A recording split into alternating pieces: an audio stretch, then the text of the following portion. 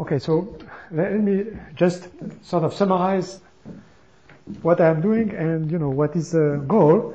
So first of all, it's a joint work with Mathilde Marcoli and Ali Shamseddin, and it appeared actually on the archive. So, the long paper with all the proofs and so on has appeared sometime in October, in the archive, so it can be seen.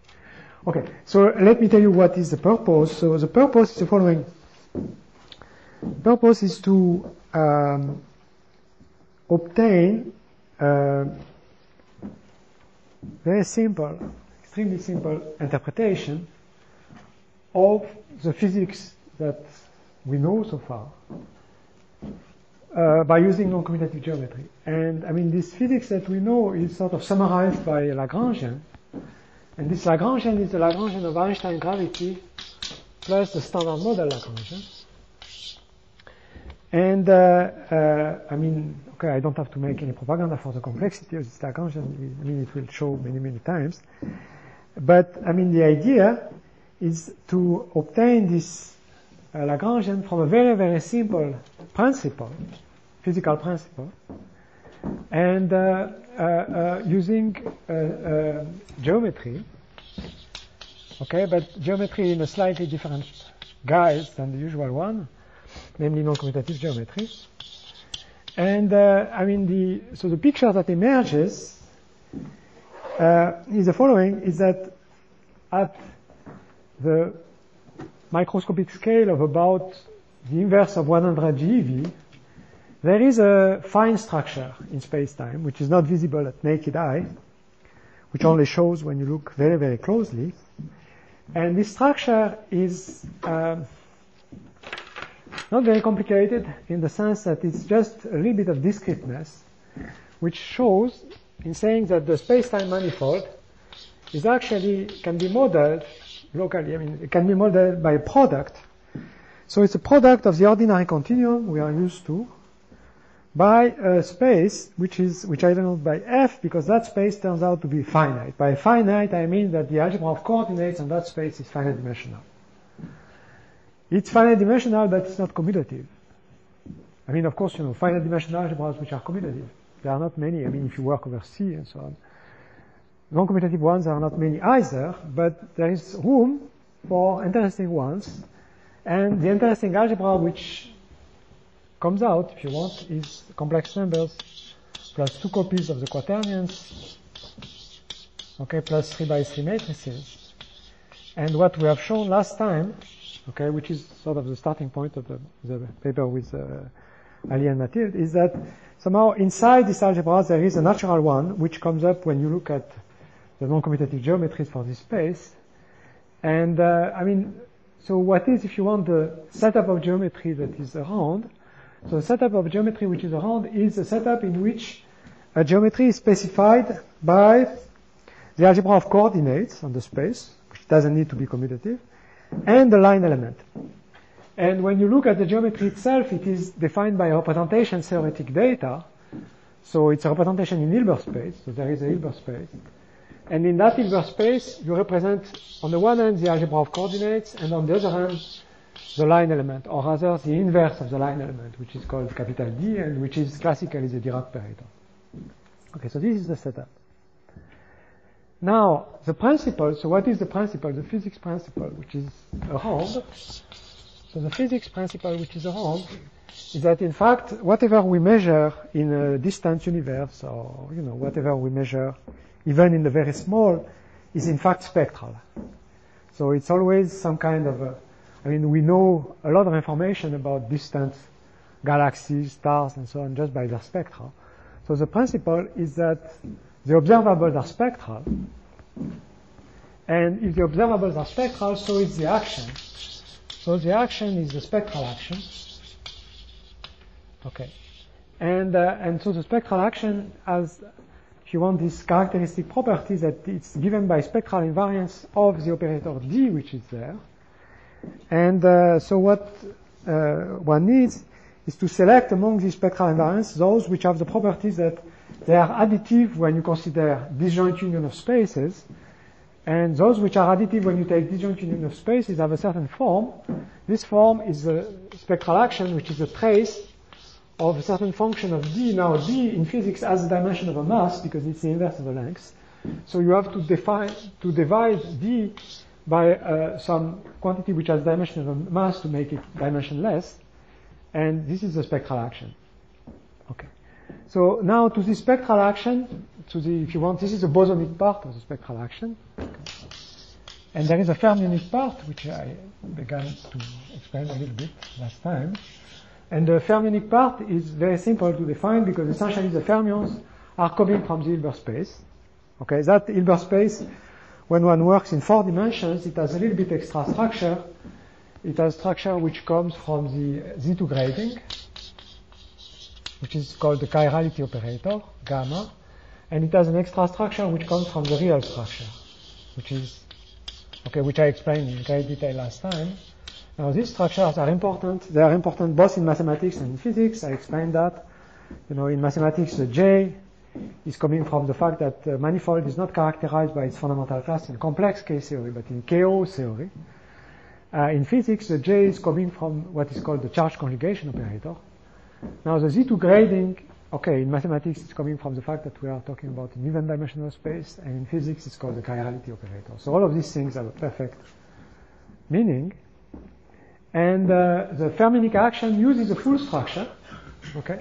So the fermionic action is based on the fact that if you look at the following form, J psi times D psi prime, let us say, this turns out, as we showed last time, when you work in KO dimension, which is equal to 2 modulo 8, it turns out that this quantity is an antisymmetric bilinear form of psi, and thus you can take its Pfaffian. Or if you want, you can write it as an additive term in the action, and the functional integral, the fermionic functional integral, will automatically take the Pfaffian. So what happens is the following, is that one needs to have dimension 2 modulo 8, and that comes from if you want, the computations, and the structure of the space F, and as I explained last time, this space F turns out to be of dimension 6 modulo 8 when one does the computations. And that's why when you cross by space, ordinary continuum, which has dimension 4, you get 6 plus 4 modulo 8, which is 2. It could be actually that it's 4 minus 2, namely that the finite space is actually of dimension minus 2. Not 6. We will have to experiment with that. For the time, we don't really know. Okay. There is another point which I want to make. Some people who are totally, stuck with the Minkowski signature might worry that all of what is done here is done in the Euclidean signature. Now, for that, one has to have a little knowledge of physics to appreciate how nice it is to go to Euclidean. And to appreciate that, you have to ask the question of what is the prescription in the functional integral when you write the Feynman integral. So when you write the Feynman integral, where you write exponential of I of the action, and you write, some function, some observable quantity of A times dA, well, then you will find out that you could put an H bar in the denominator here. Then you will find out that even for the free field, this functional integral is ill-defined. It's not ill-defined because you cannot integrate under Gaussian. It's not a problem. It's ill-defined because the propagator is ill-defined when you go to Minkowski space. And it's ill-defined because the propagator in Minkowski space is written as 1 over p square minus m square. Now, of course, this has a pole. It has a pole on the mass shell when p square is equal to m square. And there is no way, whatever you try to do, that you can uniquely define 1 over p square minus m square when you Fourier transform back because of this singularity. There is a well-known trick, which is called the Feynman epsilon trick, which is to add to the p square minus m square a term which is I epsilon, where epsilon is positive, and then to eliminate epsilon when epsilon goes to 0. This is called the Feynman trick. It works. It gives you the right result. But it takes some mathematical work, which I did in my class this year, because just to explain, to understand what it means conceptually. So if you work in Minkowski space, you don't see. You don't see. You have no reason why shouldn't you take minus I epsilon. Why do you take plus I epsilon? Okay. Now, so you can explain that it is because you want, retarded potentials and all that and so forth and so on and so forth. Okay. However, what happens, and this is the beauty of the Euclidean functional integral, is that when you Wick rotate to imaginary time, then the propagator becomes 1 over p squared plus m squared. Okay? So in that case, there is no ambiguity whatsoever in the definition of the propagator. And it is through the analytic continuation back to Minkowski space that you have chosen the plus I epsilon. In other words, the fact that you have chosen the plus I epsilon is just an indication that you had to Wick rotate to the Euclidean functional integral. Well, essential difference is that p squared in Minkowski is not positive. Yeah, sure. Okay, so you see what happens. Okay, sure, it is the essential difference, but I mean, you have to be able to give a prescription how to go around the pole. And this is a choice. It's definitely a choice. Now, what I am saying is that this choice is given from the conceptual and automatic manner in the functional integral when you do the Euclidean functional integral. Okay? I'm not saying that you are only going to do physics by doing Euclidean things. Of course, at some point, much later, you will have to come back to what is three-dimensional observables and so on and so forth. And I hope that in my last lecture on Wednesday, in the last hour, I will give a kind of sketch of a possible theory, which I don't want to call a theory of quantum gravity, but which we got with Mathilde Marcoli by analogy with the work in number theory. And you will see that in that theory, you come back indeed to 3 dimensions. So, but for a long time, you want to simplify things at the maximum. You don't want to complicate things from the start. And going to the Euclidean functional integral does simplify things tremendously, precisely because it avoids all these type of ambiguities. Okay, so that's why if you want to simplify and to get started, okay, what one does is one takes a 4-dimensional, even compact Euclidean manifold, okay, with Euclidean signature crossed by F, and one proceeds. Okay. So what I want to explain today is that the model is actually doing predictions. Namely, what we shall get the standard model coupled with gravity, but we shall get less parameters than there are in the standard model coupled with gravity. In fact, we shall get 3 less parameters, and hence we shall make 3 predictions. And each of these predictions can actually be invalidated by physics. Okay? So, I mean, what is the situation? It's a little bit like this. I mean, if the predictions are invalidated, it's a bad sign. Okay? On the other hand, it doesn't say that the theory is necessarily absolutely wrong, because for a long time, for about 10 years, there was a bad sign for the theory, and the bad sign for the theory was that it didn't have neutrino mixing. Okay?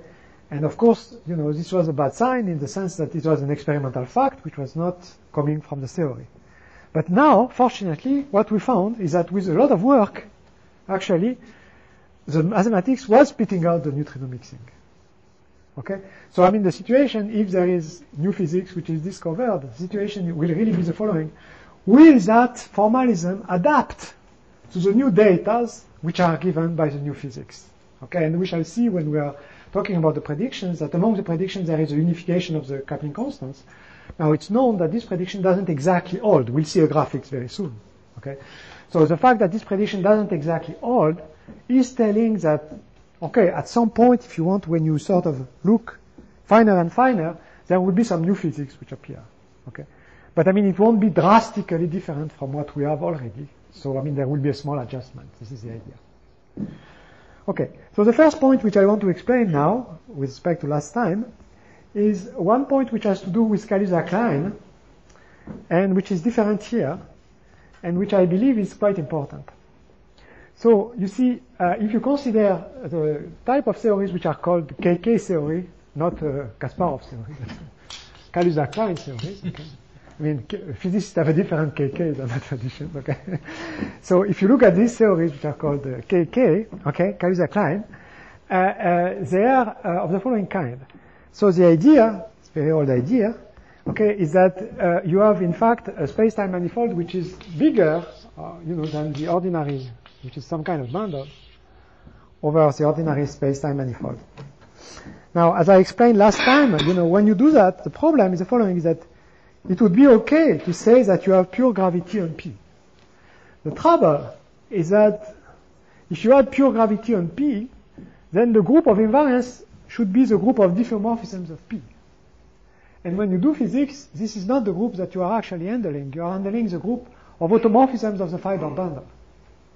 So in other words, you are only taking those diffeomorphisms of P that actually preserve the fiber, and in fact which are gauge transformations along the fibers. And this is extremely restrictive. And of course, this is not robust. In other words, you could have a theory in which you say that you have very, very tiny little fibers and so on, but under diffeomorphism, there is no reason that they become large. So, it creates a big problem in the theory. And at first sight, you might imagine that we are going to have the same problem here. Because, here, when we are in this situation where we have M cross F, actually, you could say that the space F is sort of disconnected because you have an algebra which is like complex numbers plus quaternions plus 3x3 matrices. So it has like 3 different pieces. And you could say at first, why don't you have something which is a certain diffeomorphisms on one piece, another diffeomorphism on the other piece, and a third one on the third piece? After all, this should be perfectly acceptable. Okay? And actually, this is not what happens. And the reason why it's not what happens is because of the J, of the real structure.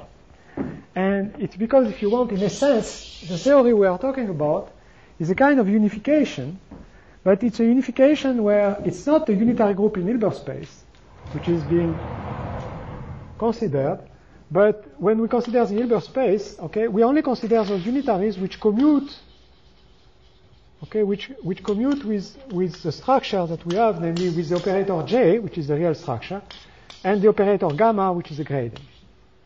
Okay. And as I explained last time, the fact that U commutes with J tells you that you are in the symplectic group, because in the dimension 2 modulo 8, we have J square is equal to -1.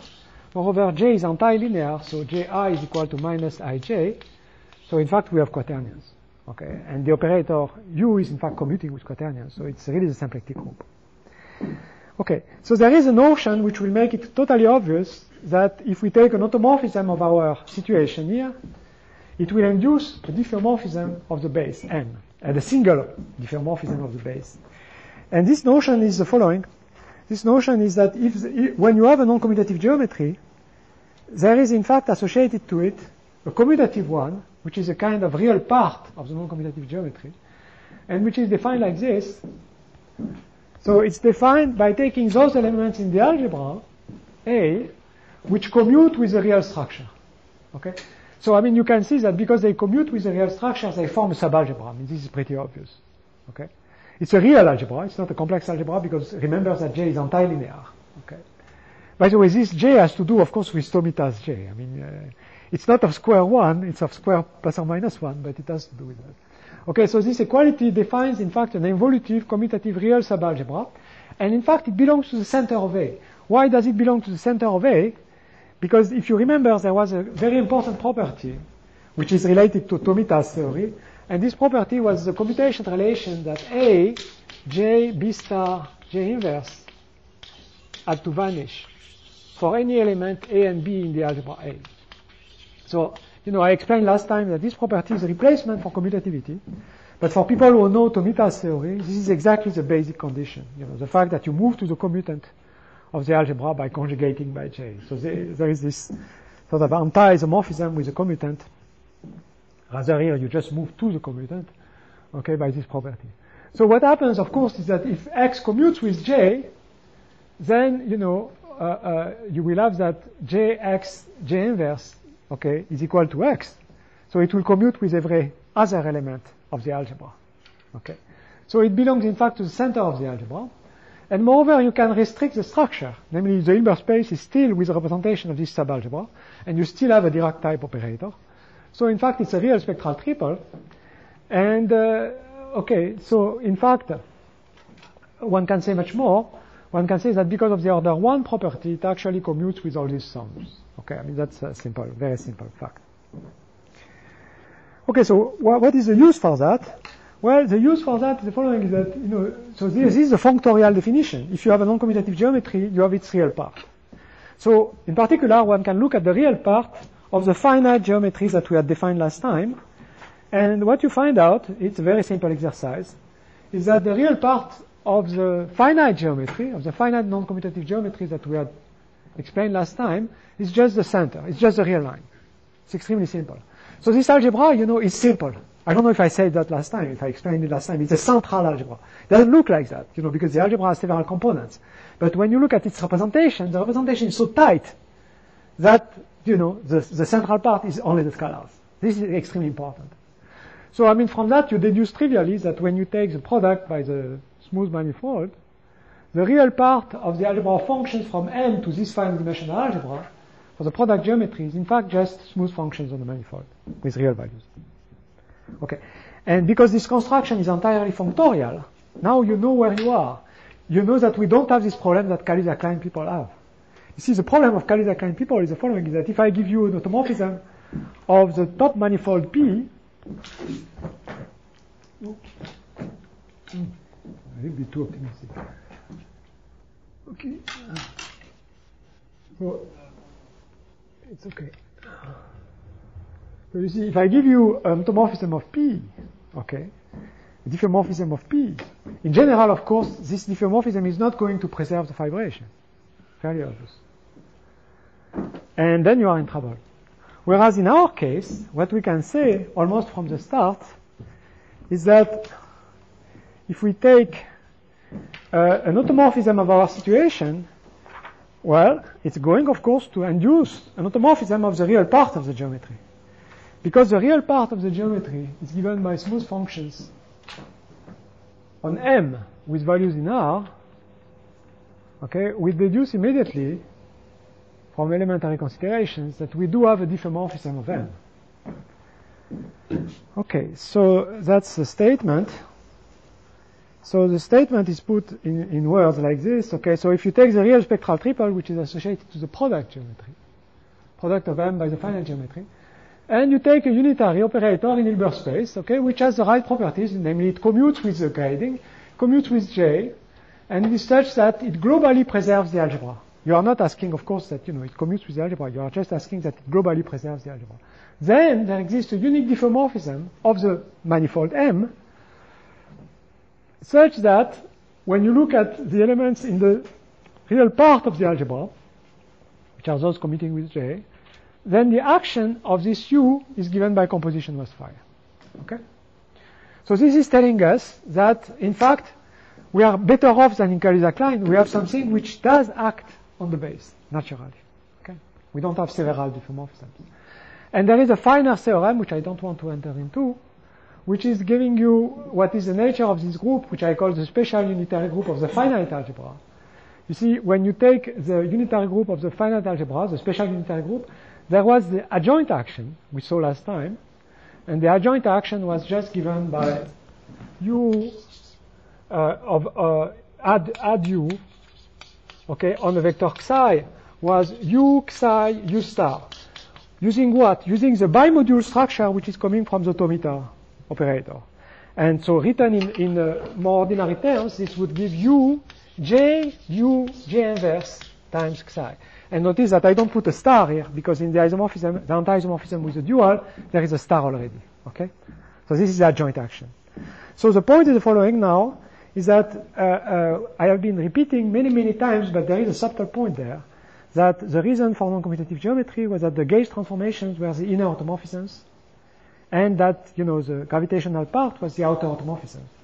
Now, this is a very precise statement. So the very precise statement is given by this theorem. Okay? So the theorem is telling you that when you take an automorphism of our situation, all right, it will automatically induce a diffeomorphisms of the manifold. That's for the gravitational part. But it will also comprise a part which is inner, okay, which is this add U part here, and which will comprise the gauge transformation part. Okay? And that describes completely the automorphisms of the situation. So the automorphisms of the situation are composite of one part which is purely gravitational and one part which is purely gauge. All right? And it's written in this theorem. And now once you are in the commutant, of course, if you are in the commutant of everything, there is nothing. I mean, it's a pure isomorphism of the representation, so there is nothing is changed. Okay? So that's the statement. I mean, this statement is a little bit subtle, because naively what you would think, you would get it wrong. If you would do it just naively, you would just get it wrong. I mean, if you don't use the representation in Hilbert space, you don't get the right answer. But of course, I mean, the automorphisms, so they have to be implemented in Hilbert space. So this is the situation. This is the situation. And okay, so I mean, that's a good sign. It already says, if you want, that we have, as far as the symmetries are going, we are in good shape. But now what we want to do, we really want to get the gauge bosons of the standard model. Okay, and so how do the gauge bosons arise? I told last time, they arise from Morita equivalence. So the gauge bosons, I explained that last time, I don't want to do it again. They arise from Morita equivalence. And Morita equivalence creates fluctuations of the non-commutative metric, and it replaces by, if you want, it adds to the original Dirac operator, it adds gauge bosons, but it adds them in a certain combination, okay, because the real structure has to be preserved. So, I mean, the inner fluctuations are of the following form. You replace D by, D plus A, but that's not all, plus J, A, J inverse. I mean, this formula would not always be valid. There would be a plus or minus sign here, but when you work in even dimensions, it's always this formula. So these are the inner fluctuations of the metric, and they come completely canonically, completely conceptually from something which has no meaning in the commutative case, which is a Morita equivalence. Okay. So when you look at, if you want, non-commutative geometry in that sense, you find out that there is something new with respect to the commutative world, which is precisely these inner fluctuations. Exactly as there is something new with respect to automorphisms, which are the inner automorphisms. Okay, the inner automorphisms are not a big deal. The inner fluctuations are no big deal either. But when you are in a given situation, you have to compute them. How do you compute them? To compute them, you have to compute a bimodule, and this bimodule is a bimodule of, I wouldn't call it one forms. I mean, there is a temptation, which is to call these things one forms. It's not a very good thing, because one forms, I mean, we sort of more or less know what they are. It is the Hochschild one-dimensional homology group with coefficients in A. I mean, that's a natural definition of one forms, which doesn't use any structure. Okay. Now here, they are not one forms, they are gauge potentials, I would say. And I mean, it's a bimodule. The gauge potentials are actually a little bit more precise. They are elements of this form, omega, or capital A if you want, but they have to satisfy one condition, which is that A is equal to A star. So they have to be self-adjoint. Okay, and in any given situation, you have to determine the gauge potentials because they are inherent part of the structure. Now, in our situation, we have to do that. It's not so simple. It's not so simple because the operator D has two pieces. It has one piece which is the ordinary Dirac operator on the manifold. I mean, this is not something, it's not a very complicated object. It's an object which you can write in terms of a Verbine locally by completely explicit formulas. It's an order 1 operator. It's not very difficult. And then we have gamma 5 tensor df. I mean, this gamma 5 is coming from the fact we are taking the product of the two geometries. We have the general formula for that. And what is this df? This df is this finite matrix which is describing the Dirac operator for the finite space. Last time what we did was to classify all of these Dirac operators. So we know what they are. And you see that when you write a gauge potential like this, I mean, sigma of AI, d AI prime, it will decompose because it's linear in D, this expression. So it will have a component which is coming from the commutator with dn times 1. And it will have a component which is coming from the commutator with gamma 5 times df. Okay? So gamma 5 commutes with elements. So, I mean, gamma 5 is irrelevant. The relevant part will be coming from the commutation of these things with df. So what happens, and by analogy, if you want, with what happens with complex manifolds, one writes the two components. This component, we write it as component of type 1, 0. And the component which is the discrete part, we write it as a component of type 0, 1. Okay, I mean, this is just a notation. So what we have to do, we have to compute these things. And it is a computation. I mean, you know, it's really a computation. It's not something that you put as an axiom or anything like that. It is a computation. Okay. Now that computation splits into two pieces, and I'm going to explain very briefly how you go and compute. But as I said, you know, it's a computation. It's not something which is... Okay. So what do you do? I have not kept in fact, I couldn't fit it on one transparency. You know, the formula for the Dirac operator is quite large. And remember that in the Dirac operator, we also had a piece which was relating the particle sector to the anti-particle sector. However, that piece was commuting exactly with the algebra, so it doesn't contribute to the gauge potentials. So what you do the computation of the A01 part. And what do you find? You find that, you know, so the elements, they are functions with values in the sum of complex numbers plus quaternions plus 3 by 3 matrices. Similarly for the A prime I. So you compute this stuff, okay? And you find, remember that there was a part of the space which was tensored by a 3-dimensional space, which I denote by A3, and by a 1-dimensional space, which I denote by A1 in the representation. So it will have two pieces. You compute, and I mean the piece which corresponds to A1 will be very similar to that one, except that there will be no tensor 1, 3 here. Okay? So you compute it, and what do you find? You find that in terms of the Dirac operator, which I had given last time, it had these matrices, Y with an up and down, and it had a 3, and it had also had a 1 for the other one. Okay? So you find a very completely explicit expression, but where phi 1 and phi prime 1 and phi 2 are a little bit complicated. They are given by explicit formulas, and these explicit formulas are the following. So of course they are computed from the AI and the A prime I, and so they are computed, if you want, from the lambda I, the alpha I, and so on, and the mi. Okay. Now it turns out the mi don't enter. The only thing which enter are the lambda I, alpha I, and beta I. Okay. What are alpha and beta? You know, a quaternion Q is written as a 2 by 2 matrix. Q is equal to alpha, alpha bar, beta, and minus beta bar. Okay? So if you want, when we write the AI, when you write the QI here, QI spits out an alpha I and a beta I. And similarly, Q prime I spits out an alpha prime I and a beta prime I. Okay? So what you can do, you can take this huge matrix, you can put it in the computer. Okay, just to be sure not to make a mistake. I mean, okay. Of course, you first do it by hand. Okay, and then you look at the result, and the result tells you that in fact there are two fields. There are actually 4 fields which come out. There is a field phi 1, which is sigma of lambda I alpha prime I minus lambda prime I. These are functions. Everything are functions. There is a field phi 2, which is sigma of lambda I beta prime I. There is a field phi prime 1, which is given by this formula, and the field phi prime 2, which is given by this formula. Okay. Now it takes a little bit of doing to show that you get 4 independent complex valued fields, that they are really independent. Okay. You see, we have data which are indeed independent. I mean, the lambda I are independent of the alpha I and so on. But you have to do a little bit of work to show that you get actually completely arbitrary functions, phi 1, phi 2, phi prime 1, phi prime 2. Okay. If you want an abstract proof for that, I mean, you can easily show that the set of obtained functions is a C infinity of n module. Okay? Why? Because in all these formulas, you can multiply the lambda I or the alpha I and everything by a scalar valued function.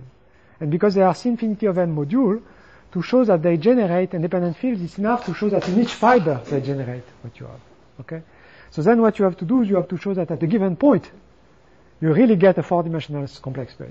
Okay? And this you can do by taking specific values of the alpha I, lambda I, and then you get the function which is 1, 0, 0, 0, 0, 1, 0, and so on. Okay? So that's relatively simple. Okay, so one can show that. Now, once you have shown that, you are not yet done, because actually you want this to be self-adjoint.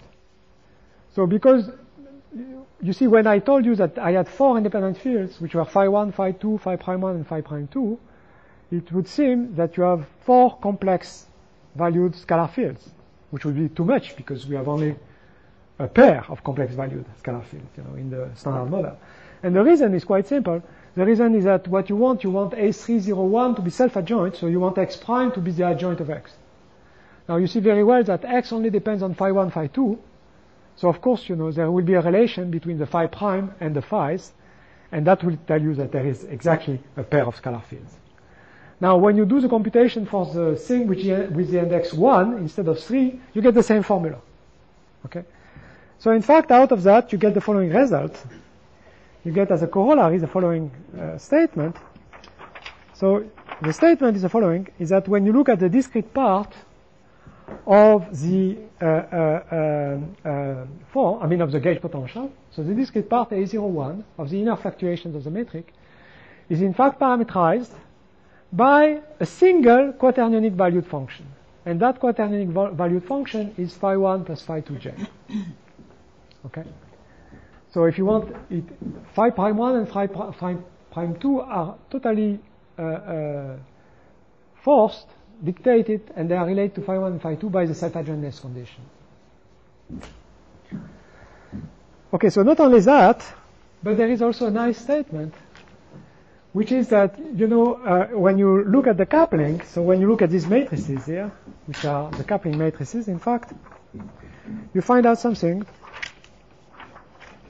You find out that there is an analogy, if you want, there is a similarity between the coupling of the up particle, namely the upper line here, and the low particle, namely the lower line here. So there is a similarity between the two, and it turns out that the similarity between the two has a very nice quaternionic interpretation. At the level of quaternions, it's just a multiplication by the quaternion J.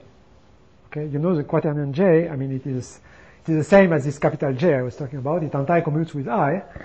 And, this is a well-known refinement of the Glashow-Weinberg-Salam model from leptons to quarks. When you pass from the theory of leptons, which was first devised, to the theory of quarks, you find out that because, in the old-fashioned standard model, the leptons the neutrinos were massless, there was no point to have a Yukawa coupling for the for the down particles for the leptons. And when people tried to do it for quarks, they had to have the coupling, the Yukawa coupling, for the down quark, the strange quark, and the bottom quark. And actually, to obtain it, they found a very nice trick, physics trick, which was to replace the complex X doublet by another complex X doublet, which had the same weak isospin, but which had the opposite hypercharge. And that's exactly this operation. So it has a very, very nice sort of mathematical, or if you want, quaternionic interpretation. And this is also known to physicists, actually. When they think in quaternionic terms, this is a known fact. Okay, so that's what we have for the 0-1 part of the inner fluctuation. So this means that the 0-1 part of the inner fluctuation is in fact parameterized by a quaternionic valid function. It's very nice to think of it this way. The way, if you want, physicists used to think about is a pair of complex fields. So phi 1 and phi 2 are now, both are complex fields, of course. And of course, this writing of a quaternion is the same as the writing which is here. When I write a quaternion as alpha and beta in that way, I am just writing as alpha plus beta j. Okay, it's the same thing. Okay, so we know the 0-1 part, and now the 0-1 part, and now we have to look at the 1-0 part of the inner fluctuation. So the 1-0 part is sort of more, not easy, but more standard in many ways, and it's given by the following. Okay, so here we have the general thing. What we did so far, if you want, is to determine the commutators with that part, gamma 5 times df. Now we have to determine the commutators with this part. Well, the commutators with this part are not that difficult, because after all, we are commuting with the Dirac operator. When you commute with the Dirac operator, of course you get an operator of order 0, which is just Clifford multiplication by the differential. Okay, so you'll get ordinary gauge potentials. And these gauge potentials will be of a different gauge group according to whether we have C, the complex numbers, or we have quaternions, or we have 3x3 matrices. So it will not be very hard. It will not be very hard. And when we do it, what do we find? We find the following. We find that the vector part of the inner fluctuation is given by a formula. And it's also a formula that only uses the lambda I, the alpha I. You know, when I write here qi dq prime I, this qi is made of alpha I and beta I. And similarly here. Okay. So what we get is a U1 gauge field, which I call capital lambda, which is given by this. We get an SU2 gauge field, which is this one. It's very nice because if you look at the little Bubarat here on the Young-Mills instanton and so on, you will find out that he did the right thing. He formulated everything in quaternionic terms. So in fact, an SU2 gauge field, the best way to think of it is in quaternionic terms. Okay. The beauty, if you want, is that of course SU2 is a unit quaternions. But more than that, I mean, what happens is that when you look at the algebra and so on, it has a beautiful interpretation in these terms. And there is a U3 gauge field, which is this one. Okay? Now, one thing which is a little bit tricky is to check, you know, you might be worried. You might be worried that the formulas we were using before for the phi, you know, remember that phi was written in terms of the alphas by some formula.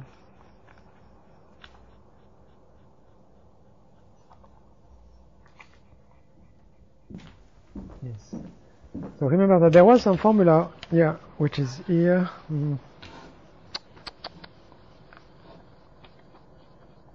Where is it? Yeah. Okay. There was this formula for the phi's. So you see, you might be worried that after all, the phi's depend on the lambdas and the alpha I and all that. Okay. And the gauge potential also depend on the lambdas and the alpha and so on. So you might be worried that these are not independent things. So there is definitely a proposition to be proved, and we prove it very carefully in the paper, which is that you will indeed get completely independent fields.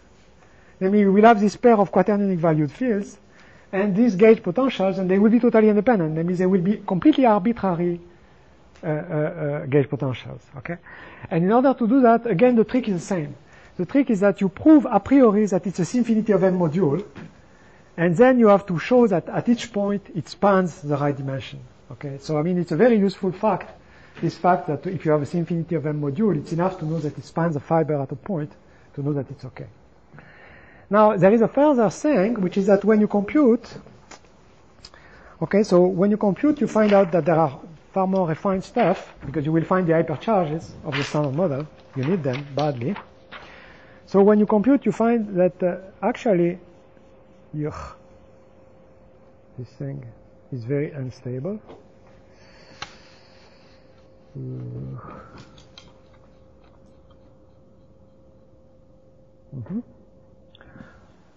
Okay, so when you compute, you find that actually, when you look at the unimodular gauge potentials, namely those which have trace zero, so it's extremely simple, you find that they are parameterized by a U1 gauge field, B, an SU2 gauge field, which corresponds to the quaternion valued stuff, and an SU3 valued field, V. Okay. Moreover, when you compute the representation, I hope this will be visible. This is not clear, so I mean, let me put it in the middle because it's the usual problem I have with transparencies, which is that I'm unable to put big formulas. This formula is not too big, but I don't think it is. I hope it's visible somehow. Okay, that's what you get. Let me comment on that. You know? So you get exactly what one should have. Okay, and then you compute. It's a computation. And what you find out is that the operators that you have to add, not to the Dirac operator, but to the derivative. You see, so each partial derivative d mu now is replaced by what is called the covariant derivative. And this gives you the gauge potential in its coordinate mu. All right? Of course, this then is put in the Dirac operator formula. Okay? So with the gamma mu's and so on. But I mean, the recipe is the following. So, and what is a mu? There is an a mu for the quarks, and there is an e mu for the leptons. All right? And they are given by formulas, and the formulas are these formulas. Okay? It's just a computation. Once again, this is a computation.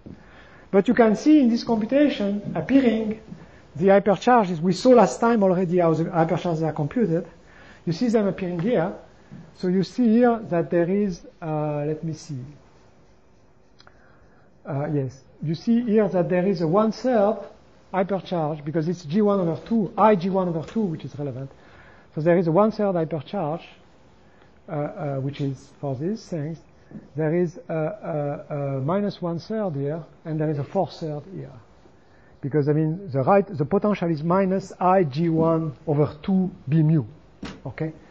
And this is how you see the hypercharges of the quarks here. And you see the hypercharge of the leptons here. So you see, for instance, that the right-handed neutrino has 0 hypercharge, that the electron has minus 2, and you have a minus 1 here for the left-handed electron, for the hypercharge. I mean, left-handed electron and neutrino. Okay, so this is the right table, turns out. And so now we are all equipped because we have computed the inner fluctuations. Okay. And so what do we know? Well, anticipating a little bit, if you want, what we know is the following. We know that our non-commutative metric has an inner part, and that this inner part is exactly the gauge bosons of the standard model. Okay. Namely, they contain the Higgs, which is a quaternionic valued field. They contain the U1 gauge potential, which is B mu. They contain the SU2 gauge potential, which is W mu. And they contain the SU3 gauge potential, which is V mu. Now, in the computation, which is done in details in the paper, it's a very nice fact, if you want, that when you look at quaternions, the quaternions which don't have a component on the reals are skew adjoint. This is what tells you that you have a three-dimensional Lie algebra, and it is the Lie algebra of SU2. I mean, this is the way you get the W mu here. It's a very concrete, explicit calculation. I mean, it does. But as I said, I mean, it fits exactly with this framework that Atiyah was developing. Okay, so let me now come to I want to go to the prediction in the second part, so let me now come to the main theorem. So it's a mathematical theorem, and it is the following. So the main theorem is the following. Main theorem is a spectral definition of the spectral model.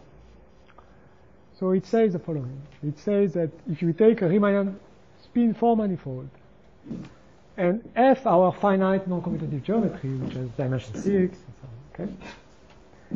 And if we consider the product space endowed with a product metric. So what does it mean in non-commutative framework to take the product metric? It means to add the corresponding Dirac operators. Okay. So, first statement is that the unimodular subgroup of the unitary group acting by the adjoint representation is exactly the group of gauge transformation of the standard model. Okay. And this we essentially saw last time. Because we saw last time that the adjoint action for the unitary group of the finite dimensional algebra was giving exactly the right hypercharges and the right group, which is U1 cross SU2 cross SU3. Remember that we had this up to a finite group, which has a group of roots of unity of order 12 and of order 3. Okay? But that's fine, because we are working at the level of the Lie algebra, so it's perfectly fine. So the second thing is that the unimodular inner fluctuations of the metric gives the gauge boson of the standard model. This is what I just showed. Okay. I mean, I gave you a sketch. Of course, if you want to check it, it will take forever, and this is done in the paper. All right? Now, the crucial statement, the key statement, is that in fact the full standard model with neutrino mixing and the seesaw mechanism, okay, minimally coupled to Einstein gravity. So what does it mean? It means that in fact it's not only the standard model in flat space that we are going to obtain, but we are going to obtain the standard model in curved space, okay, minimally coupled. That means that it has all the gravitational ingredients, and that when we write the variational equation, we obtain exactly the Einstein equation in curved space, where the source for the matter is coming from the standard model. So it's the right source. Okay. So it's exactly what you want. Okay. So it's given in Euclidean form by the following action. I don't think one can make simpler. Okay. So I mean, this is going to spit out the full thing. Okay. That's it's a big statement. All right. And what is this action? Well, it is the spectral stuff which you apply to the inner fluctuation of D. divided by lambda. Okay, and to that you add the following.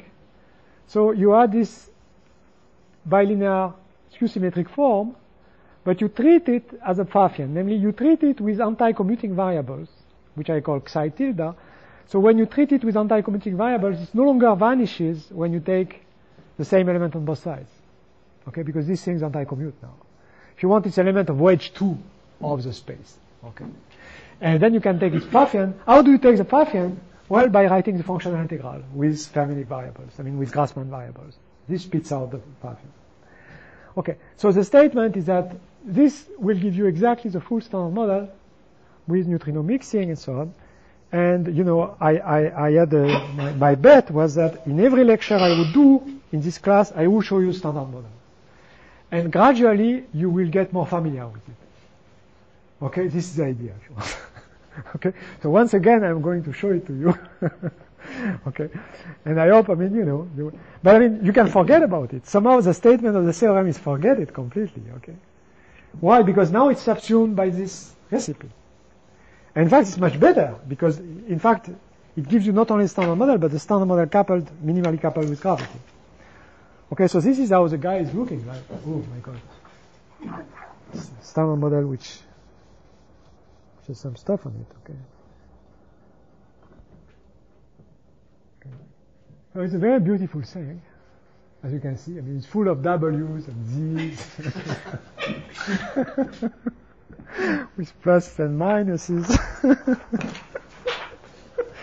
Okay, so that's the first page. You have to get used to it, you know. Okay, that's the second page. Maybe I will spare you the fourth page, you know, because that's the second page.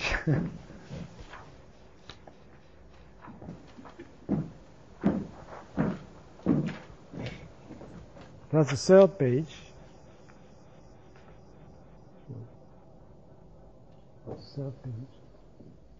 And there is a fourth page.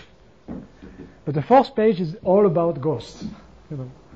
So ghosts can be kept in the closet somehow, okay? I mean, and they are derived from the rest. I mean, if you want the construction of the ghost is a completely sort of canonical construction once you fix a gauge. So it's perfectly okay. So what is this guy? I mean, this guy is, you know, it's really a monster. And it's a monster either in that place, you know, mainly because of this sine square W, this Kobayashi mixing matrix. I mean, okay. And it's a monster also, mainly also because of that, because now you have this CW square in the denominator, you know. So, I mean, what we do in the paper, we sort of, as carefully as we can, identify term by term the computation from the spectral action with all these terms here. Okay, term by term. Namely, you know, if you look at it very carefully, you'll find out that, well, it has been arranged. These are just gauge couplings. So, I mean, this is Young-Mills, except that it's Young-Mills where you have to remember that the photon is massless, and the W and W plus and minus and the Z0 form the components of the SU2 gauge field, and the G mu A's are the gluons, and they form the components of the SU3 gauge field. And moreover, the symmetry breaking mechanism from the X endows the W with a mass and the Z with a mass. So the mass term for the W is here, the mass term for the Z is here, and the ratio between the mass of the Z and the mass of the W is 1 over the cosine of the Weinberg angle, so that the mass square there is a cosine square. There is a factor of 1/2 because the Z is just a scalar field.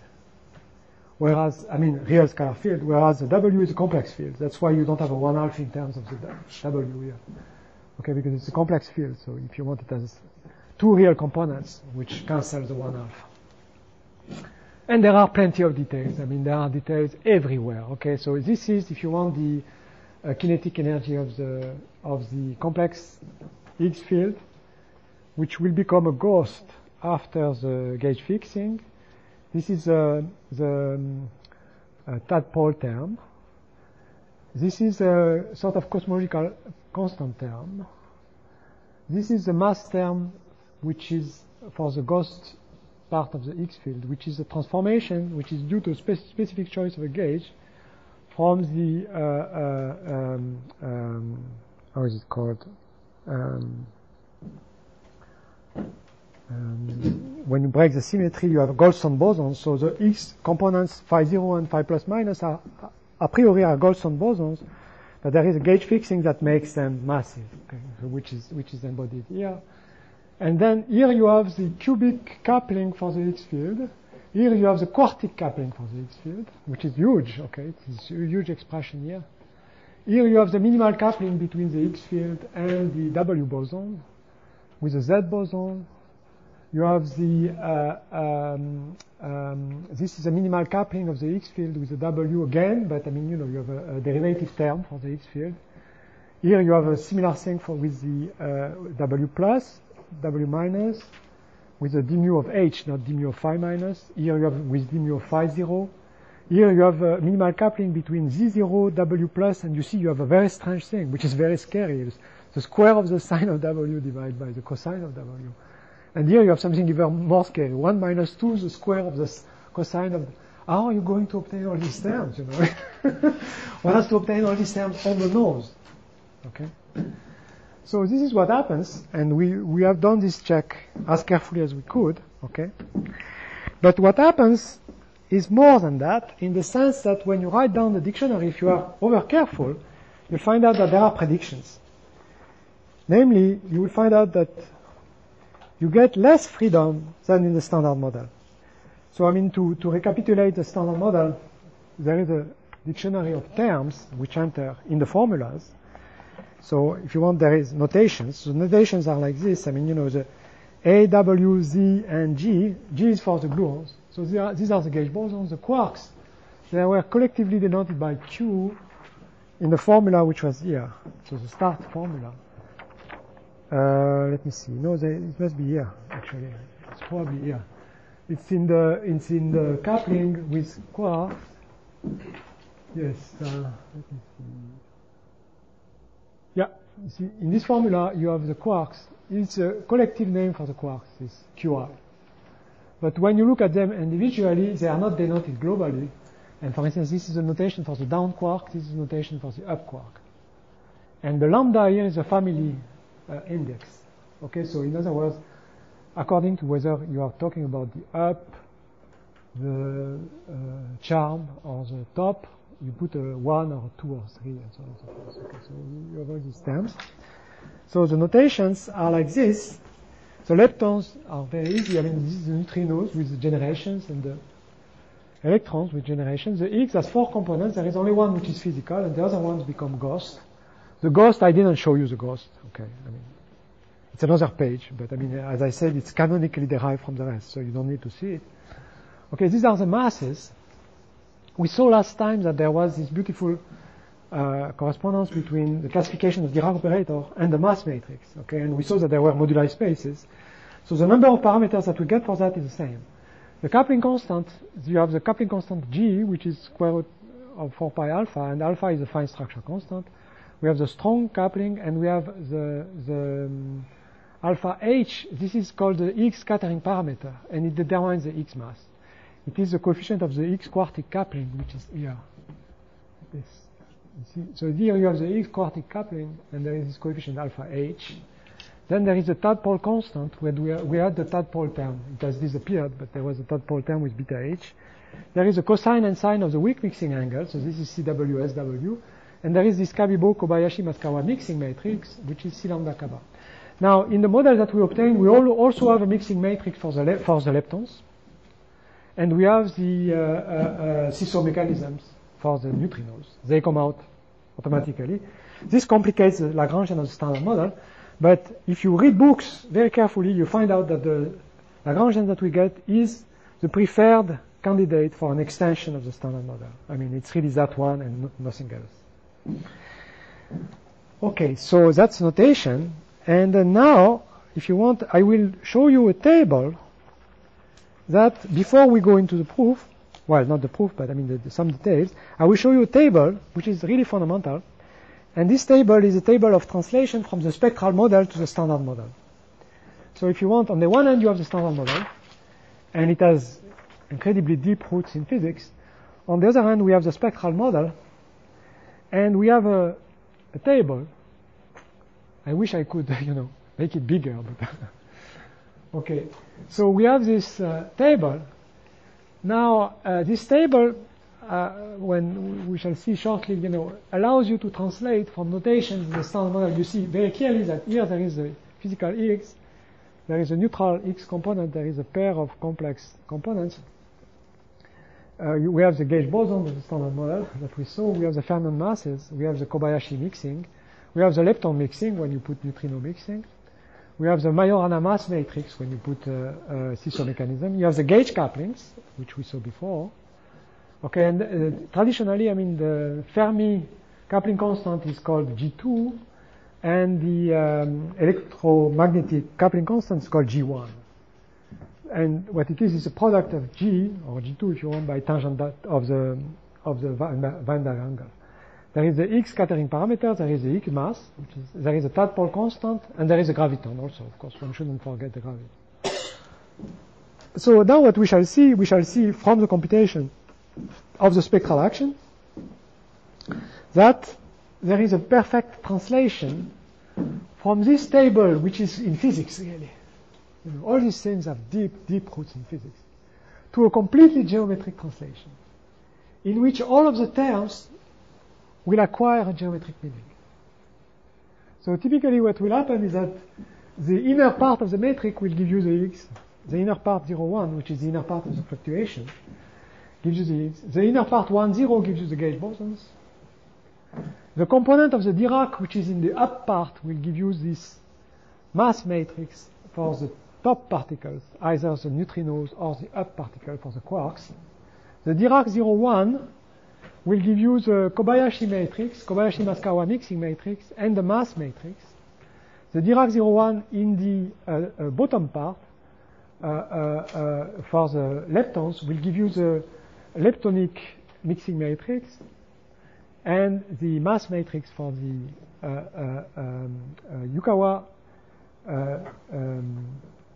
for the neutrino, actually, and for the electron. And the Majorana matrix, it will correspond to a certain piece of the Dirac operator, which we called YR. The gauge couplings, this is what we shall see very shortly now,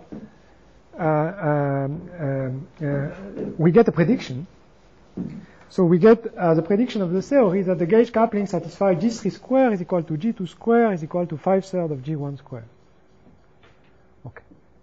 And it turns out that this is exactly the same prediction as in what physicists call the grand unified theories. When I say grand unified theories, I don't say which one, because all the grand unified theories make the same prediction. Okay. If you look at SO10, if you look at SU5, they all make the same prediction. So it's the beauty of this theory that it does make the same prediction. Okay? It predicts, if you want, that there is a unification of the coupling constant. So it's two relations, actually. It's two relations. It's telling you that the coupling constants are the same, modulo this coefficient of 5/3. Yeah. Okay. And we shall analyze this prediction in the next hour. There is another prediction about the X scattering parameter and so on. But I think it's better if I interrupt now for about 5-10 minutes and we come back. Okay, so I hope this will be a little bit more fun. Or maybe, it's on. Okay, because, now I will show you, some graphs and so on, and predictions and all that, okay. Alright, so, when we compute, the spectral action, okay, what do we find? Okay, let me put this table over there.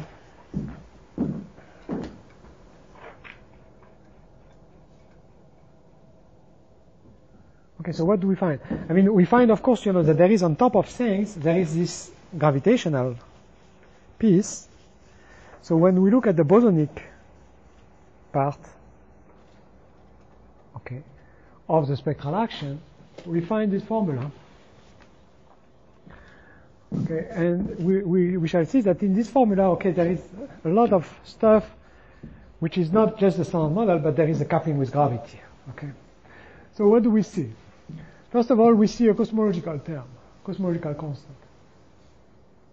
So this cosmological constant turns out to have a coefficient, what are F4, F2, and F0? They are the moments of the test function.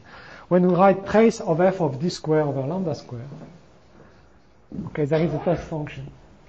I think I wrote it somewhere here. Spectral action is here. Yeah. So it's trace of f of d over lambda.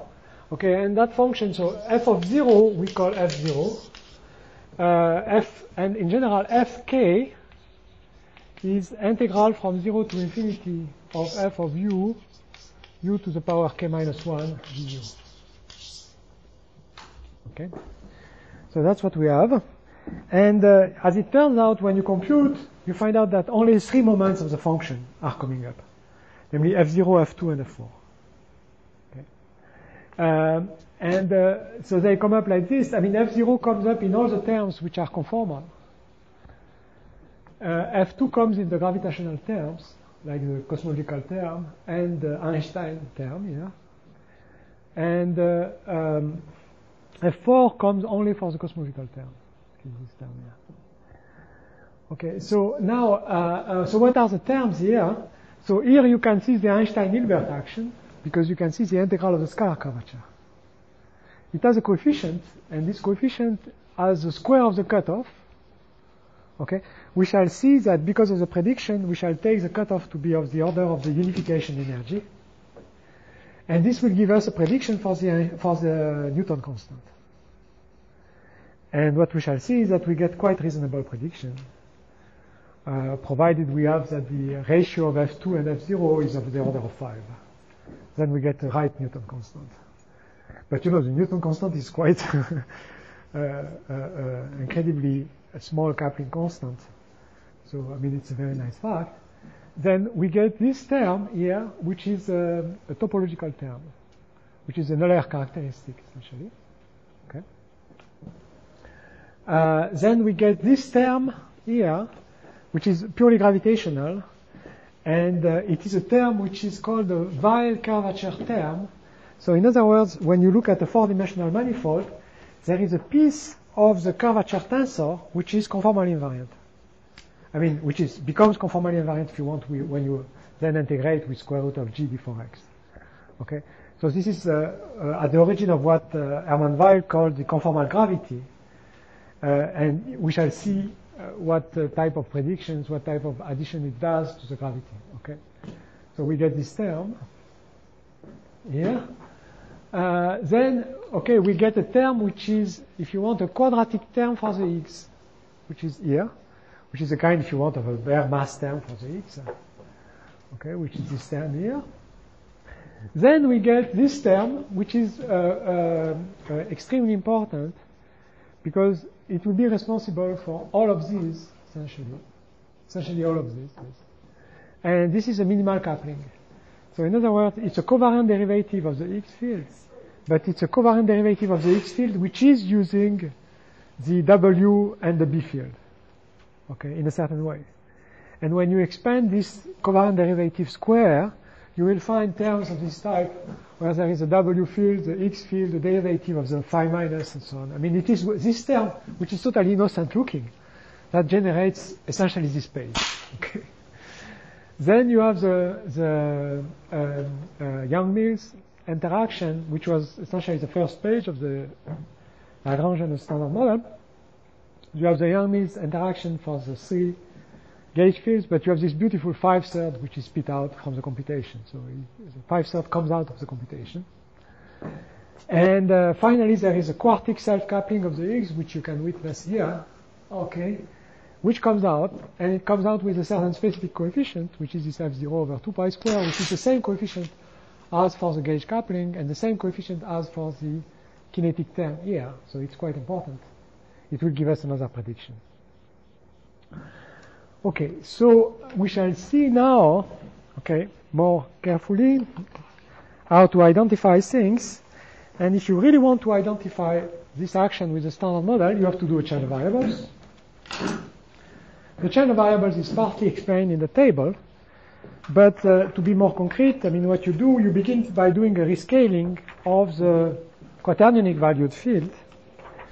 so that the kinetic term for the X field is normalized.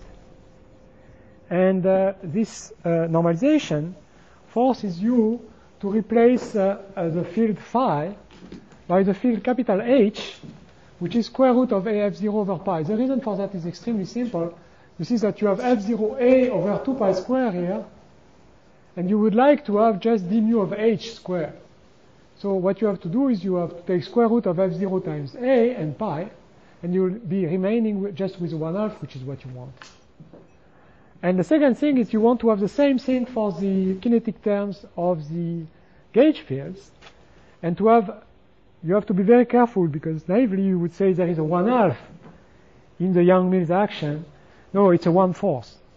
It's a 1/4 because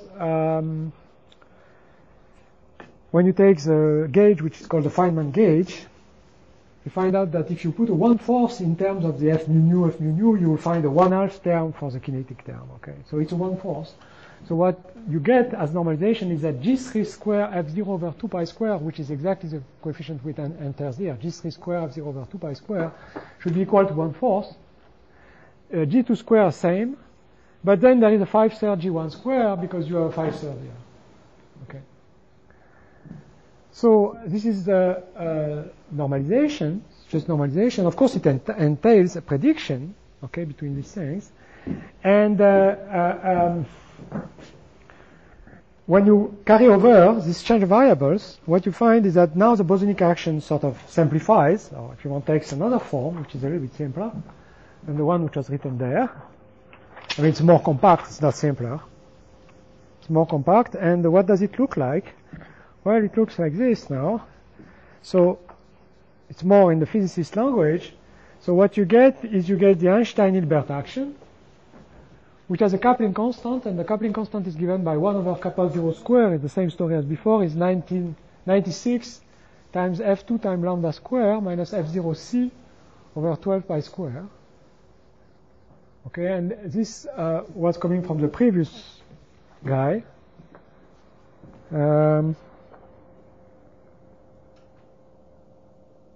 No, it is the same thing as the previous one.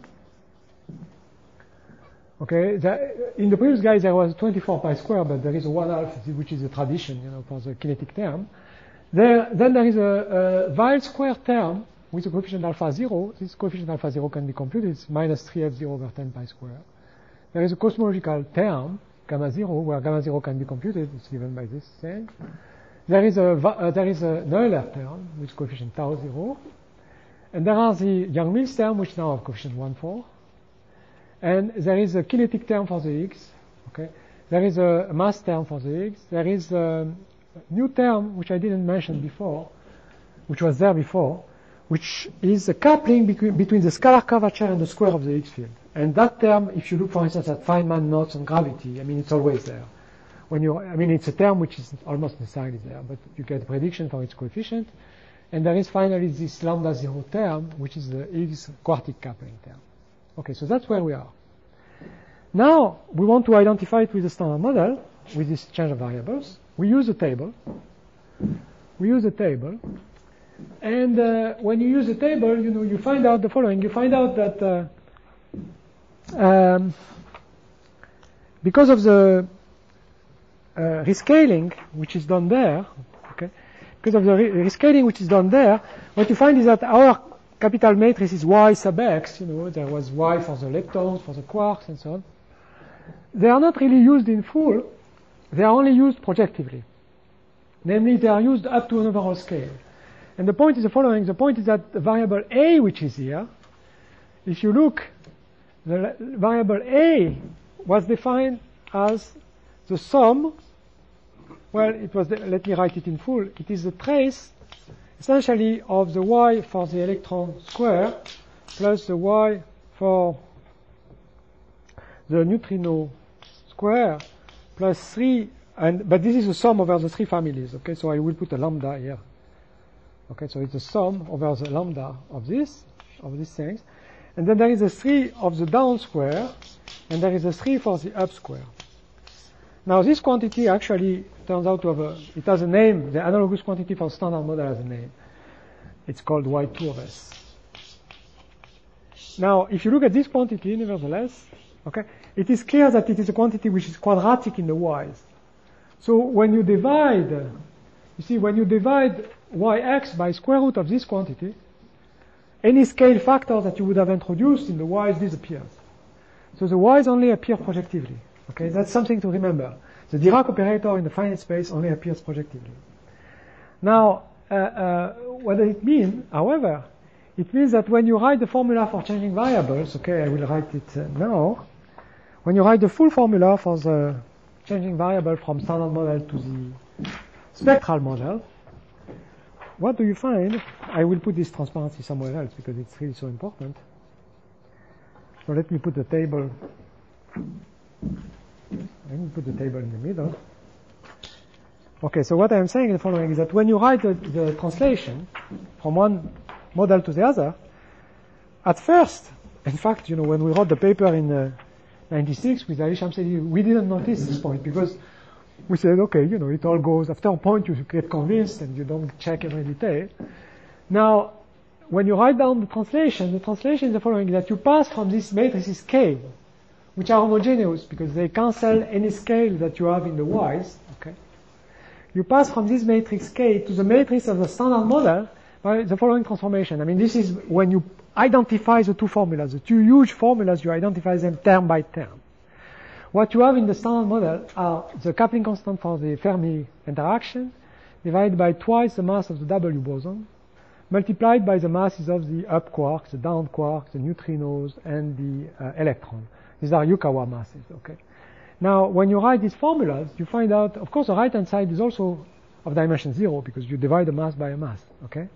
The left-hand side similarly, and the left-hand side you cannot rescale. You cannot rescale because it was given by a homogeneous formula in terms of the y's. But now you get worried because you see this thing, because it has been rescaled by the A, does satisfy a constraint. What is the constraint? The constraint is that when you take the sum of the squares of this kx in the same combination as the y's here, well, the denominator will cancel off. So you get a non-trivial relation. You write down this relation, and what do you find? Okay, you find a constraint. You find a very non-trivial relation, which is what? I mean, it's very simple to see that you have a relation once you have this formula. And the relation is the following, turns out to be the following. It turns out that, so you take the trace of the squares of the k's in the same combination as the y's here, and you find that this sum of trace has to be equal to 2g squared. And when you write this in terms of the masses, namely you see now the k's are equated with what they are for the standard model. In the standard model you get ratios of the masses of the various particles divided by the W mass. So that you can multiply everything by the square of the W mass, and you get a non-trivial mass relation. And what is this non-trivial mass relation? Turns out to be that the sum of the square of the masses of the neutrinos, the electrons, the up quarks and the down quarks has to be 8 times the mass of the W square. Okay? And now you begin to worry. My God, in this relation, if it could give you something like it's equal to 1, equal to something which is equal to 200, forget it. Okay? So that's what we are going to look at now, very carefully. First of all, we should know what these relations, where they take place. We should know where they are really taking place. Okay? Because what you could do, you could naively take the actual masses that we know for the various particles and apply them to these actual masses. But this would be stupid, because we know that for the coupling constants, the relation that we wrote before, which is that G1 square, the relation G2 square, G3 square is equal to G2 square, okay, is equal to 5/3 of G1 square. We know that this relation is very, very wrong if you look at our actual energies. Okay? And we have to be a little bit knowledgeable and look at, why physicists take this relation so seriously in ground unified theories. And the reason why they take them seriously is that what they call constants are not constants. Okay? You have to be aware of physicists. So, I mean, there are some things that physicists call constants, and they are anything but constants. One of them is called the Fine-Strassler constant. Okay? And I mean, every physicist is sort of spends his life being haunted by this number. You know, I forgot what are the next digits, but you must know. What is it? 056, I think, or it. 556? Exactly, 056. Okay, good. Yeah, I think I remember that, yes. All right, so, you know, what are these things? What are these things? Well, what happens is the following, is that, okay, when you do the computations from the Lagrangian that we saw, the standard model Lagrangian, you find out that there is a problem, which is the problem that the Feynman integral doesn't make sense because the terms that you get when you expand the Feynman integral are all divergent, you have renormalization. And after a while you understand that because of renormalization, all of these things which we call constants are in fact functions. And they are functions of the energy level at which you work. And I mean, the way they depend on the energy level at which you work is known. It's known by what is called the renormalization group. Okay, I mean, we are writing a book with Mathilde Marcoli in which we have a completely new, I mean, thanks to the work with Dirk Kreimer also, I mean, we have a completely new approach to all these things from the mathematical standpoint. So, I mean, you know, it would require a long class and so on to explain. But I mean, at the naive level, you can just say that these are not constants. They just depend on the energy level at which you work. And there are known equations that tell you how they depend on the energy level. And at one loop, these equations actually can be made more and more precise according to what is called the loop number. And when you compute at one loop, the renormalization group equations for the coupling constants G1, G2, G3 are quite simple. What is written here are the equations for quantities which are called alpha j instead of being called G sub j, and they are related to the G sub j by a factor. So alpha j in these equations, okay, is equal to Gj square over what? 4 pi, I think, something like that. Okay. Huh? Now, so I always forget. I mean, you know, if it's 2 pi or 4 pi, but I think it's 4 pi. I think it's 4 pi. What, do you think it's 2 pi? Maybe it's 2 pi. Okay, well, I'll show concrete figures very, very soon, so we can check it. Okay.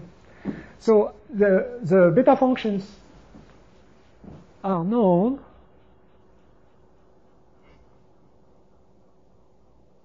Yeah, I think you must be right because there is a 4 pi minus 2 here. Okay, well, anyway.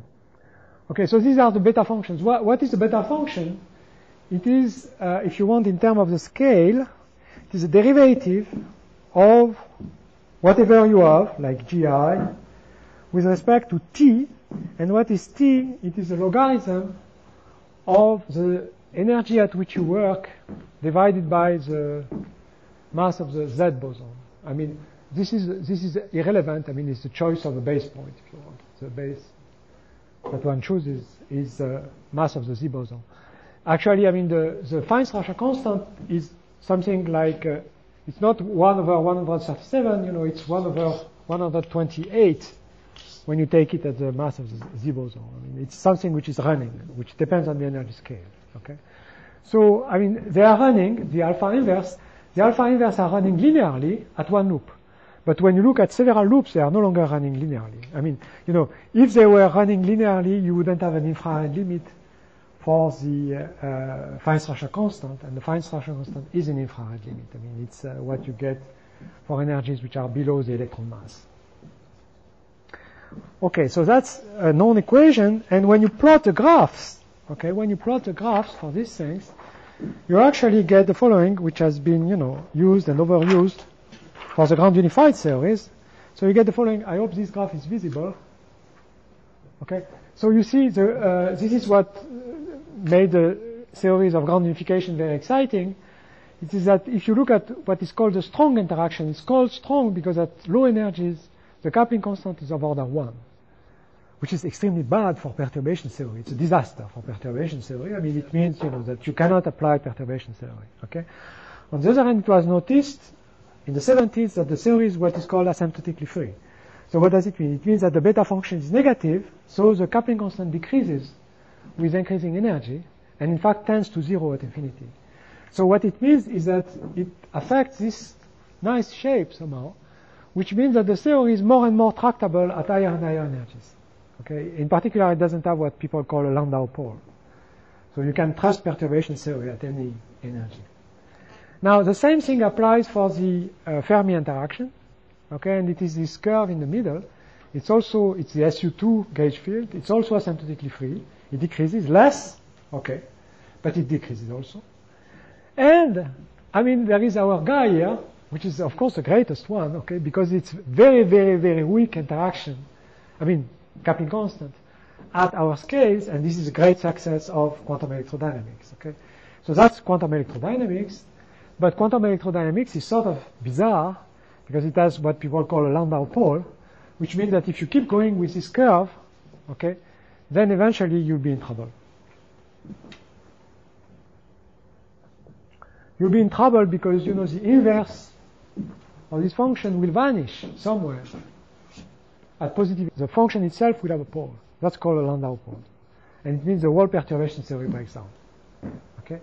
So what happens is that people who are doing ground unified theories, when they were starting doing the ground unified theories, they had the illusion that this little triangle was just a point. Okay? Now it's not a point. Okay? And it is, if you want, a witness to our ignorance of the physics when we go to that scale. I mean, which is forgivable because after all, you know, guessing the physics at the unification scale, which is of the order of 10, here it's 10 to the 17 GeV, you know, because here we plot the scale in ordinary logarithm with base 10. So this is 10 to the 17 GeV. 10 to the 17 GeV from our scale, which is like, you know, Z mass, 10 to the 2 GeV. The difference is 10 to the 15. Now, I'm not a physicist, but I mean, 10 to the 15 is like, I don't know, trying to guess, you know, looking at the Earth from a distance and trying to guess the structure of the proton. Okay. Okay, which is a bit delicate, which is a bit difficult. So, I mean, you know, what we can do as if there was nothing in between and make predictions following that. But I mean, of course, you know, there will be new things happening in between. And so, but I mean, at least the predictions that we are doing in this way should be believable. I mean, they should be qualitatively correct. Okay, so I mean, this is not a point. This is not a point. Okay, and in fact, what does it mean? I mean, but this is the same in all, you know, of these ground unified theories, except that in ground unified theories, then people add a lot of Higgs fields and so on, so they can sort of, you know, fiddle around. And I mean, some people will tell me that in supersymmetric theories, the three things meet, but they don't meet actually. There is still a little triangle which is around. So even with a non-experimental knowledge, they still don't meet. So I mean, it's a very delicate point, you know, this point. However, it's not far from meeting, so that's all we care for. Okay. So what it indicates, at least for sure, is that we shouldn't look for predictions of the theory at our scale. We should look for predictions of the theory around the unification scale. And then we should use the renormalization group to take these predictions from the unification scale and run them down. Okay, this is the strategy. Okay, so now we shall look at the second prediction that the model makes, and which is the prediction of the Higgs scattering parameter. Okay, and so how does it come about? Well, it comes about because, you know, in the standard model there was this quartic term for the Higgs. It had a certain coefficient, and that coefficient was good enough to give you the Higgs mass in terms of the W mass. In our case, we also have a coefficient. This coefficient is not hard to compute, and it's given by G square, the Fermi constant square, multiplied by B over A square. Now, when you compare the two, what you get is you get the prediction for alpha H at unification. Okay, you get a prediction for that. And then what you can do, you can take the renormalization group equation. So, I mean, you know, when we write what we have in the spectral action, we do get the Higgs scattering parameter, we get a specific value. Okay, because we get, if you want, a coefficient in front of the H4 term, and after changing variable, we get a certain value for this coefficient. Now, what is B? B was the sum of the force power of the quark masses and lepton masses, and A was the sum of the second power, like here. So A was given like this, B was given by the same thing but with a force power.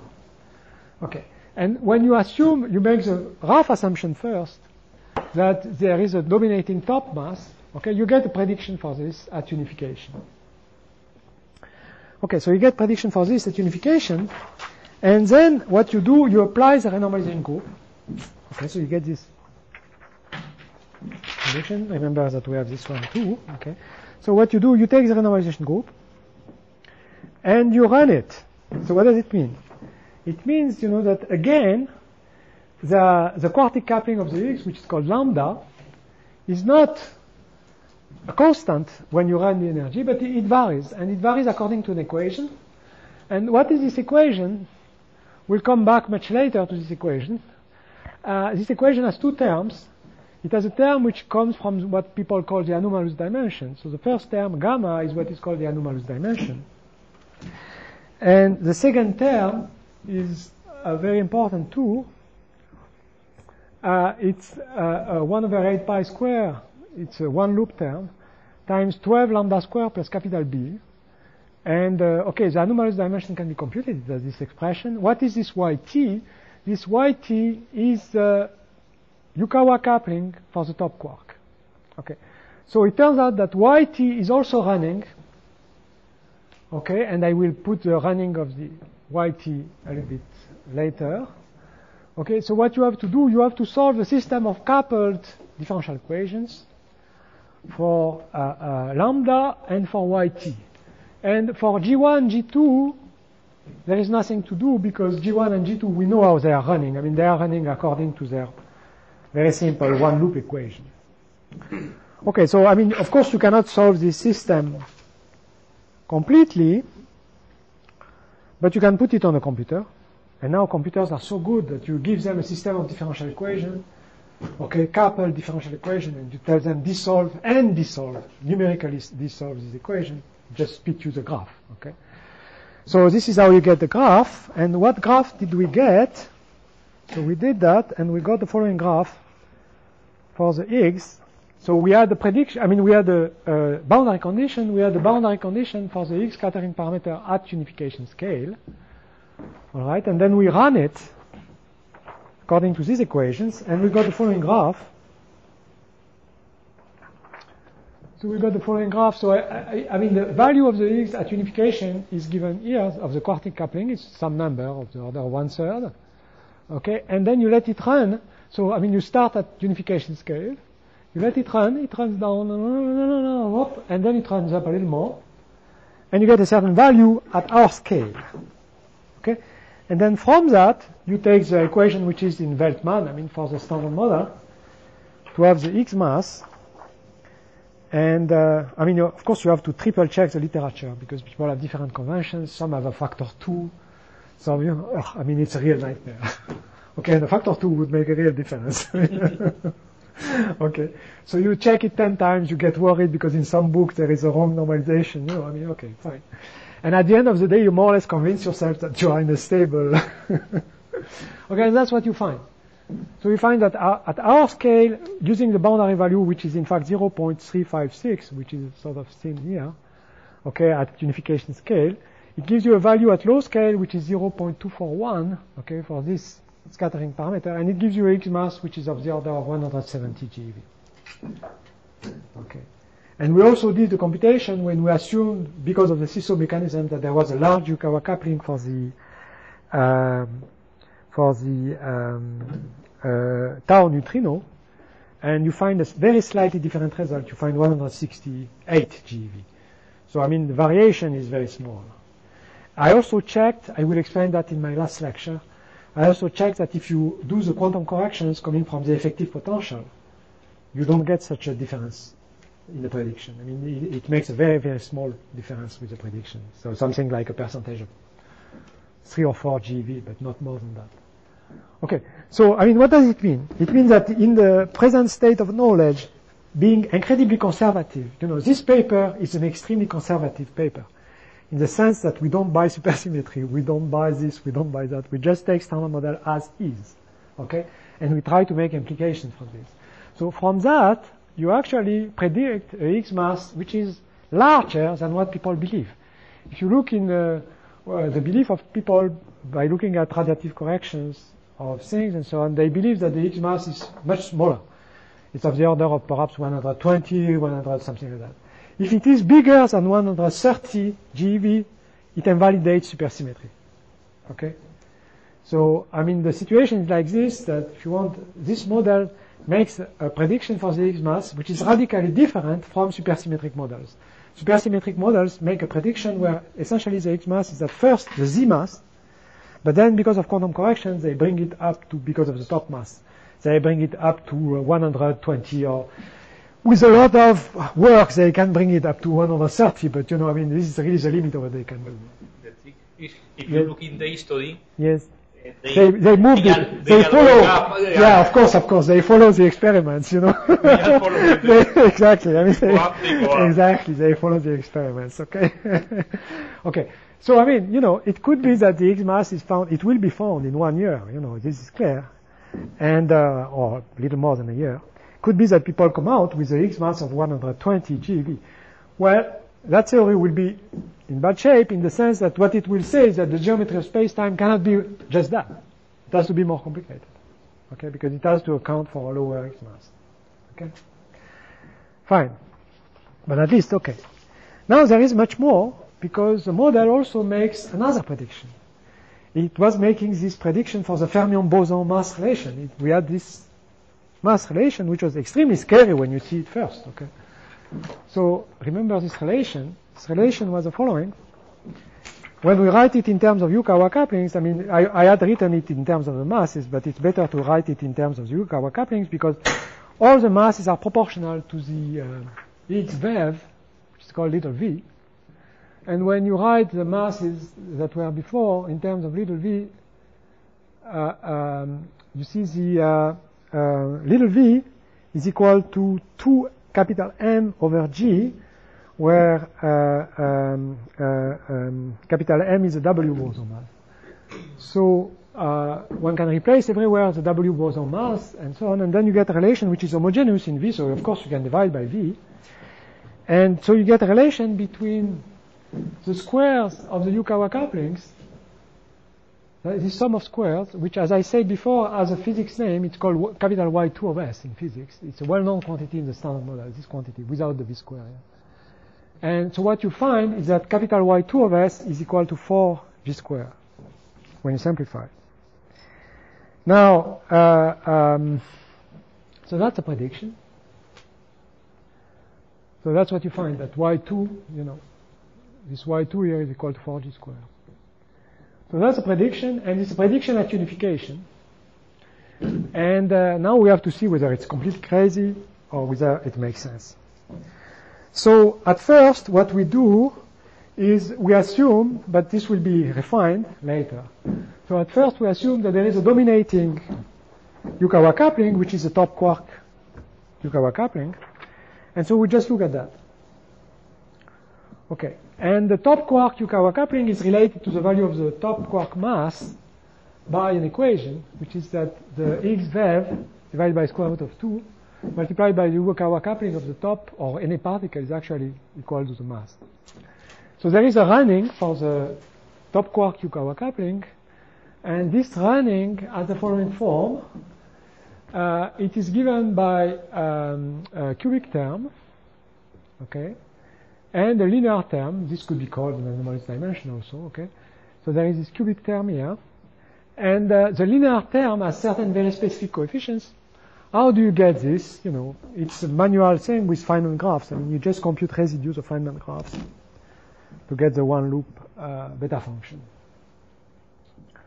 Okay, so you get this equation. This equation is much simpler because it's not a coupled system.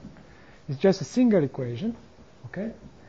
And by assuming that there is this dominating top quark Yukawa coupling, we can neglect all the others. Okay, and then if you want, we get a factor of 3 times the square of the top quark Yukawa coupling which will be here, okay, which is to be put equal to 4g squared. G is a Fermi constant at unification. Okay. And we have to run it down. So we do that, plot the graph, and it turns out that there is a very beautiful normalization in physics, which is that the top quark mass, by accident, nobody knows why, corresponds to Yukawa coupling equal to 1. Okay, to fairly good precision. Okay. Sorry? 1% precision. 1% precision, yes.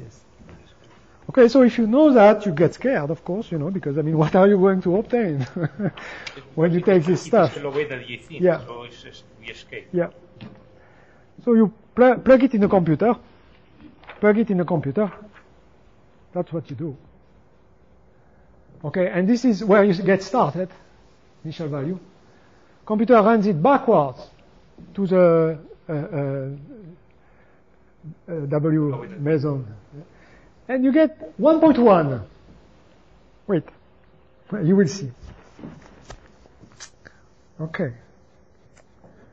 but then, so 1.1, you say, okay, it's an error of 10%, it's not that bad. Okay, well, we are doing physics, would better be right.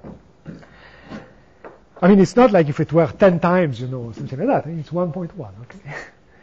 But then what do you find out? You see, and this we explain very carefully in the paper.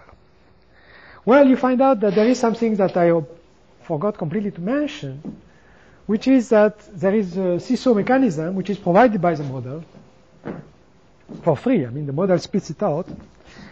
And when you do the seesaw mechanism, you find out that you actually need to have another Yukawa coupling to be big.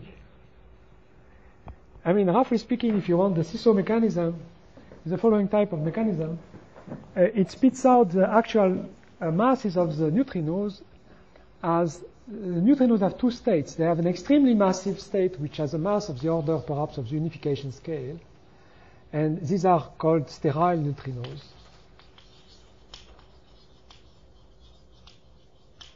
Okay, and there is another state of the neutrino which has an extremely small mass. Okay, and the reason why the mass of the neutrino is very, very small is that when you compute the eigenvalues of the matrix, you find that the matrix has two components. It has a component with a small mass and a component with a big mass. And out of the computing, the matrix roughly looks like a matrix like this, and 0. Now, if you diagonalize this matrix, it will have two eigenvalues. It's not very hard to imagine that the eigenvalues, there will be one of the eigenvalues which will be big because the trace of the matrix is capital N. But what will be the size of the other eigenvalue? Well, for that we just need to know the determinant. Determinant is the product of the two eigenvalues. And so, because one eigenvalue is of the order of m, the other eigenvalue will be equal to the determinant divided by capital M. But what is little m squared divided by capital M? It's equal to little m multiplied by the ratio of little m by capital M. So that means that if this ratio is very, very small, the other eigenvalues will be much smaller than little m. This is called the seesaw mechanism. Okay? Now, it turns out that to obtain something reasonable, you will need to have a Yukawa coupling, which is the little m, for the tau neutrino, which is of the same order as for the top quark. When you do that, you find out that instead of having only the top quark that was contributing to this Y2 by a factor of 3 times its Yukawa coupling square, you also have the square of the tau neutrino here. So it introduces a factor of 4/3, because before you had third times the square, now you have 4/3. You see? Multiplied by that. Now you have 4 times this. When you do that, you find that the boundary value is much smaller. It is here. Okay?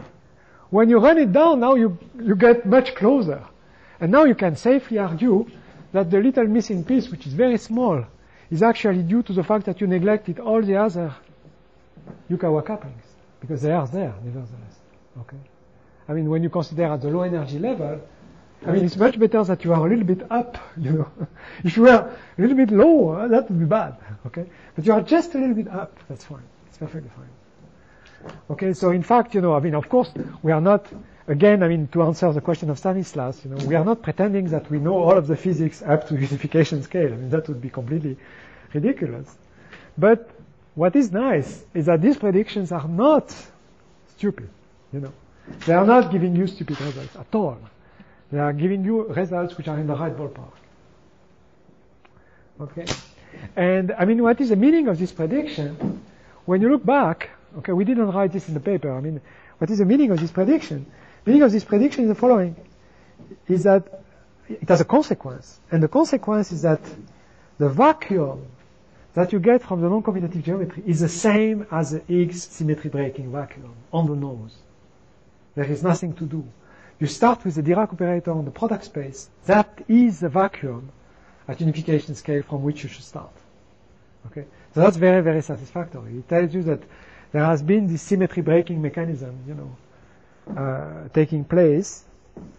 Okay? And it has really completely gravitational meaning. Namely that you have broken the symmetry because you have chosen a given geometry. That's all. Okay? And you don't have to shift it. You don't have to change it. If that prediction were not true, what it would mean is that you have to move to another vacuum, to get the physical vacuum. But it's not the case. This prediction is telling you exactly this, that the original Dirac operator is already at the vacuum of the cell. Okay?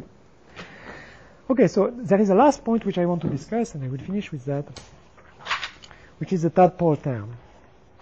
So this is a very, very interesting problem because if physicists have some motivation for supersymmetry, they have several. One has to recognize it. I mean, one is that they get a smaller triangle. Okay, can be discussed. There is another reason for why they like supersymmetry, and the other reason why they like supersymmetry, in fact, has to do with this prediction here, which is that they prefer, rather than making a prediction of this type, looking for fixed points of the renormalization group. And when you look for fixed points of the renormalization group and try to get the top mass, if you do it with the standard model, you get top mass which is much bigger than what it is. But if you do it with a supersymmetric standard model, you get something which is more reasonable. Okay? But this is because they don't have, a boundary value which is given to them at unification. Here we have a boundary value which is handed to us at unification, so we don't have to have a fixed point of renormalization group. What we have to do is to run down the renormalization group to our actual scale. That's all. Okay? So it's different. Now, the real reason why people like supersymmetry is another one. It is what is called the naturalness problem.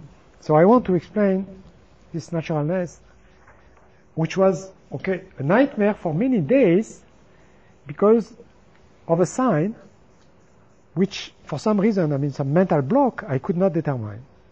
Okay, now I think I am pretty sure that it's right. So in the paper we were very careful. We didn't even mention it. Okay. So what is naturalness? What is the naturalness problem? What is the fine-tuning problem? Well, the naturalness problem is the following.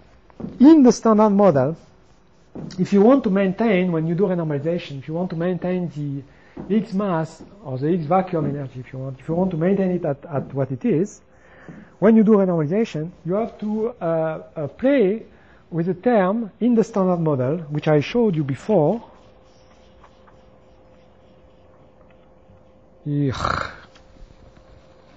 I think I would have to be really extremely lucky to find it. Is it here? No, it's not here. It was in the middle. Okay, and this term is what physicists call a tadpole. In fact, while I am doing that, I can give you a joke, because Sidney Coleman, who is an incredibly witty guy, tried at some point to change the name of the tadpole. So he sent a paper to some physics journal in which he had changed the name for the tadpole, but the change of name was not accepted. I think for politically correctness reasons. Because he wanted to call the tadpole the spermion. The reason, is that the tadpole has the following type of graph. Okay. So of course, his proposal was rejected. So there is a term in the standard model. I couldn't find it, But there is a term which is exactly called the tadpole, which is a linear term in the Higgs field. It's a pity that I cannot find it and this term is incredibly problematic The reason why it is problematic is the following, is that when you write the graphs that couple to the Higgs, shit.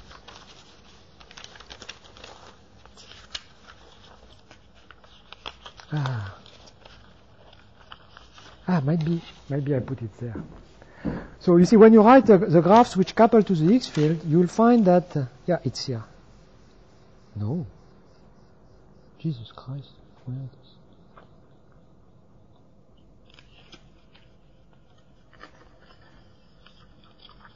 Oh, the tadpole has disappeared. I better drop that and find it. Okay, what happens if you want is that you have... yeah, here it is. Okay, here it is. You see, it is this term here, the last one. Okay? It is this term here. And you see that this term is linear in the Higgs. It has these linear terms in the Higgs. Okay? So, I mean, because of that, it's called the tadpole term. Now, unfortunately, what happens is that when you compute the graphs which contribute to this term, in the Feynman graphs, okay, you find that they are quadratically divergent. So you find, if you want, that the Higgs, in fact, there are several graphs. The graph which come from, for instance, the minimal coupling of the Higgs with W and B fields. Typically what you have a graph of this form. The Higgs field is always written as a dashed line like this. So the minimal coupling with one of the fermion fields and so on, it would give you something like that. Okay, and you would have things of this type. I mean, this would give you a typical self-energy term for the Higgs, which would be quadratically divergent. Why? Because the propagator for the gauge bosons are, quadratic. So you will have an integral with 1 over q squared, which is quadratically divergent. Okay. Typically, for instance, when you look at the self-energy of the Higgs also, you have a term of this form, okay, which is exactly, the self-interaction for phi force theory. Okay. And this is again quadratically divergent. And you have similar things when you pair with fermions. So, I mean, you are in trouble, because what you get when you use the cutoff methods, you get terms which are quadratic in the cutoff. And they contribute to the tadpole, actually. They contribute by a quadratic term, which is of this form. What is the difficulty with this term? Well, the difficulty is that if you believe that fundamental physics is coming at a certain scale, okay, then you would have to know the value of that quantity, which is lambda squared times a certain quantity which is order 1, to an incredible precision, in order that its low energy value would be what you expect. Okay? You see, because, for instance, if you take the unification scale, the lambda square here will be something of the order of 10 to the 32 or 33 or something like that. Okay? So it will be enormous. And that would mean that you have what people call a fine-tuning problem, or what they call a naturalness problem, that you would have to know this quantity, okay, extremely precisely.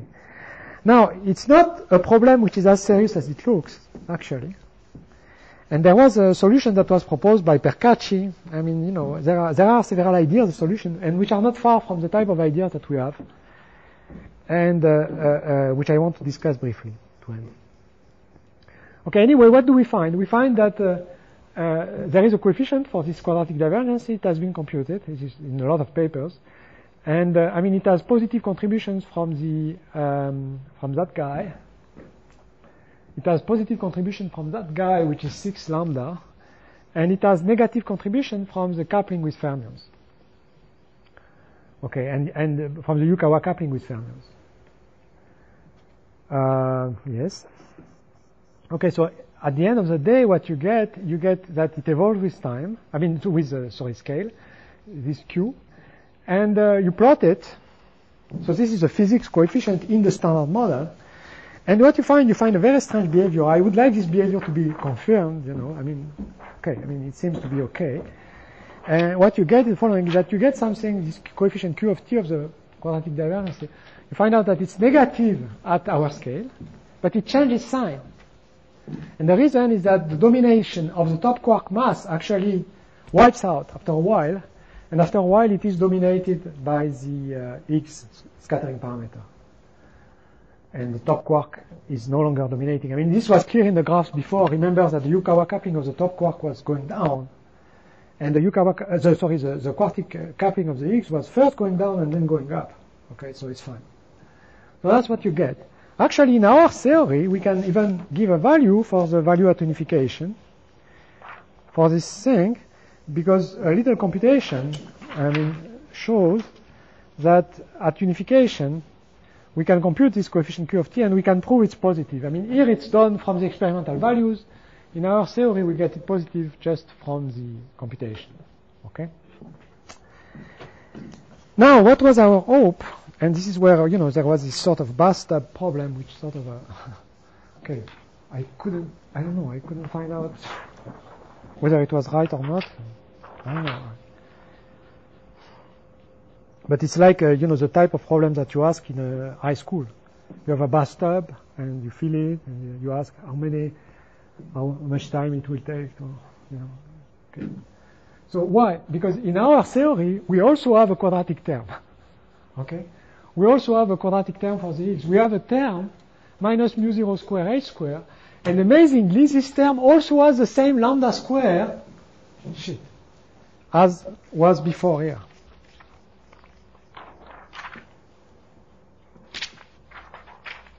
You see, in the physics thing, when you do the cutoff, you have a term with lambda square over 32 pi square times Q of t.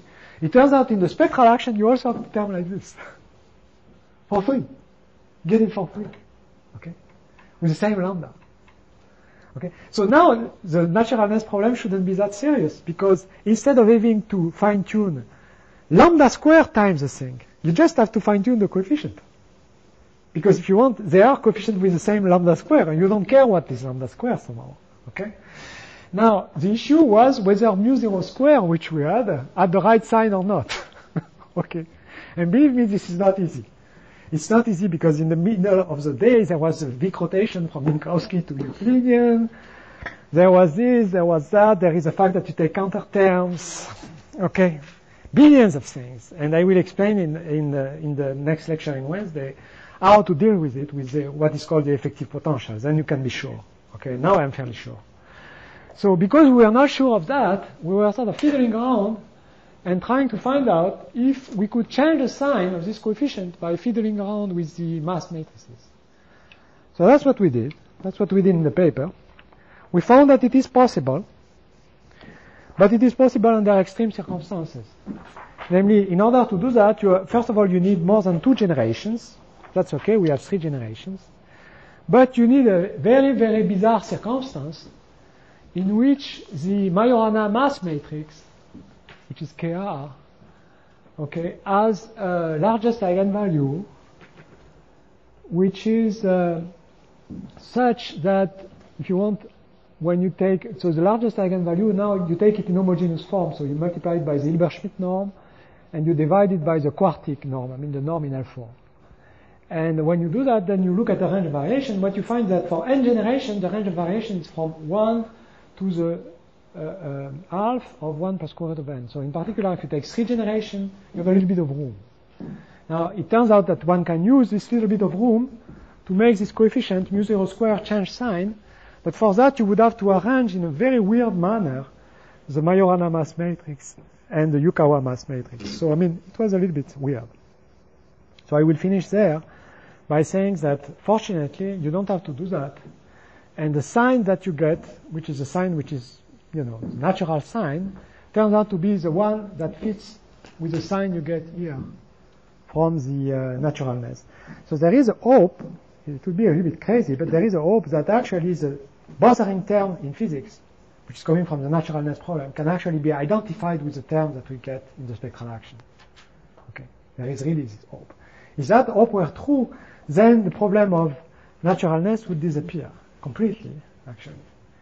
And in fact, it would be a blessing, rather. So, next time I will discuss the other prediction for gravitation, for the gravitational part, and I will discuss some kind of tentativo with Mathilde for the analogy between quantum gravity and quantum statistical mechanics, and what the work we did about the Riemann zeta function. So it will be more speculative, but on the other hand, okay, why not? Okay, so I think I stop here.